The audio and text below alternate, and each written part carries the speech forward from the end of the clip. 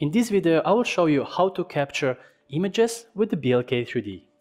Let's start off by starting the reality capture function and turning to the object that we would like to measure.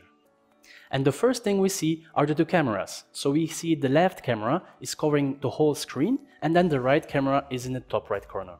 And this is very important because it can happen sometimes that when we are holding the device, we will be covering one of the cameras. So let's make sure we are holding the camera in a way that will not be covering any lenses. And this holding position is also very intuitive because at the top of the device, there is also a capturing button.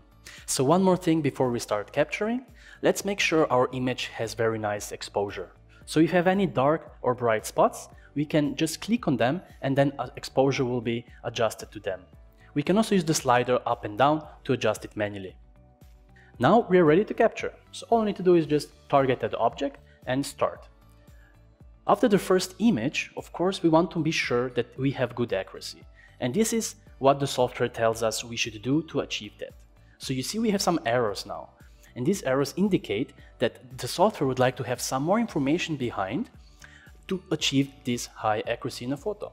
So it means that we can go either left or right by the amount indicated and just capture another shot of the same object. And you can repeat this process up to 4 times. This will give the software enough information to have a very good accuracy also on 15 meters of distance. And the amount of shots you should do really depends on what's the distance to your object. So for example, if you're really close, just 1 is enough. But if you're further away, then 2, 3 or 4 are required to have a very good accuracy.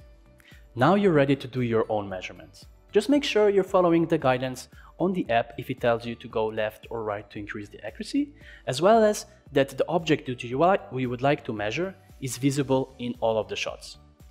And with this practice, you'll be able to achieve the highest possible accuracy.